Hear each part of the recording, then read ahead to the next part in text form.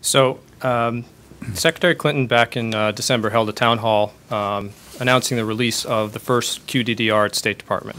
Part of that was the concept of 21st century statecraft, which essentially is using the modern tools that the internet technology presents us to be able to better our diplomacy efforts.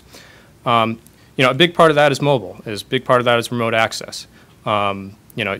You see all these tools that new people to the workforce, young people to the workforce are coming in, and it's old hat to them. So, the future is going to be trying to pair that flexibility that they're used to in the social networks, as well as the enterprise data delivery to essentially a device-agnostic environment.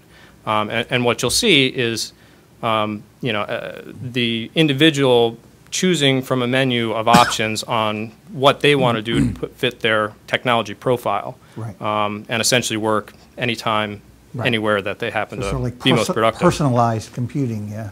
Very good. Thanks.